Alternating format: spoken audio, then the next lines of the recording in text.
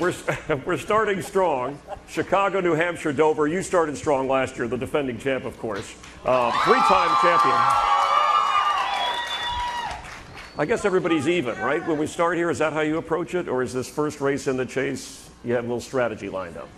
Well, you pretty much approach it like you do any other week. I mean, it's the theory is the higher you finish, the more points you get. Still, it never has changed. So you pretty much approach it the same and go out and do everything you can to win the race. But compared to last year, right, when you were like, you hadn't won yet, and all of a sudden, boom, you start off and started to change the mindset maybe of some of the competitors. I think you got into some guys' heads there a little bit. Well, I think probably what everybody already knew, but what really showed up last year is that, you know, the difference of winning the championship was 1 point. So, you know, it literally 1 point either way could have changed it. And so I think everybody's more conscious of if you can lead one lap or if you can lead the most laps, or if you're having a bad day, you get in a wreck and you can gain one position on the track. I mean, you're going to do everything you can to get every single point you can get, and right. You're going to have to do that for 10 weeks. Even wrecking your mother, I think, or somebody else's mother, right? I was aiming for you, but I had to settle for my mom.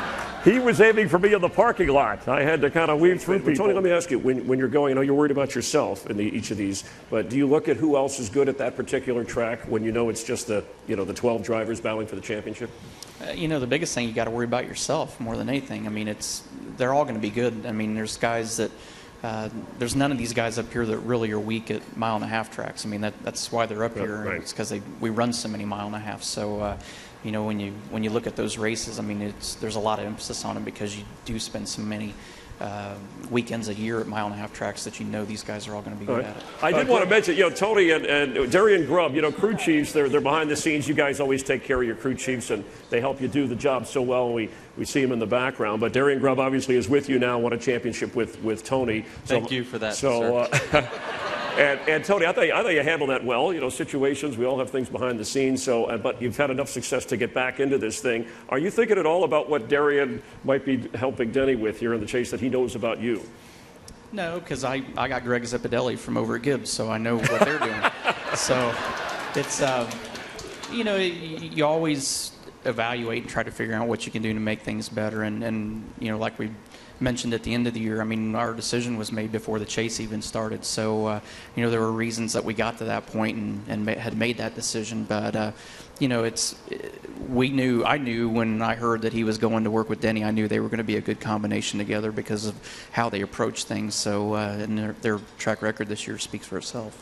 We have to keep things very simple with the way when we're talking during the race and just trying to hear him. But it's it's easy. I mean, it's just like the drivers at this level. The crew chiefs got to this level because they're good at what they do, and you don't get good with a crew chief without learning how to communicate with them. So, it's pretty easy to deal with these guys. I mean, there's times when we all disagree on what we're going to do when we get there, but still, it's kind of like Matt said. I mean, we got the steering wheel in our hands, so we get some part of the decision-making process. But then when we get in the pit box, they get the rest of it. And it's kind of like Clint said, and the fact that I'm actually backing Clint up on this is scary in itself. But sorry. But he's right. I mean, the thing is, there's so many variables that you guys don't understand that can happen on a race day. I mean, we can do everything right as drivers. The pit crew can do everything right. There's still 42 other variables. There's weather. There's, electronics. There's all kinds of things that can go wrong. And, to have 12 drivers up here like this with 12 great teams, you can't predict what's going to happen. You can't say that this is the one thing I have to do or don't have to do or have to watch against. I mean, I don't even know how many laps there are in the chase or how many miles there are in the chase, but that's a lot of stuff going on in the next 10 weeks. And, the first part of it, it's an honor just to be up here and make this chase. You look at guys that have missed it and how many good organizations aren't here. It's an honor to be part of the 12 guys up here today. But there's just a lot of things that can go wrong, and you have to do everything right. And in the 8 years that we've had the chase, there hasn't been 2 years exactly the same. So there's no blueprint. There's no set way of doing it. There was 5 of them. There were 5 of them that the outcome came that were the same, but how he got there was a little different. So, it's hard. It's really hard for us to sit up here and, Dale Jr.'s answer, staying on the gas. I wish that was the only thing I had to worry about doing.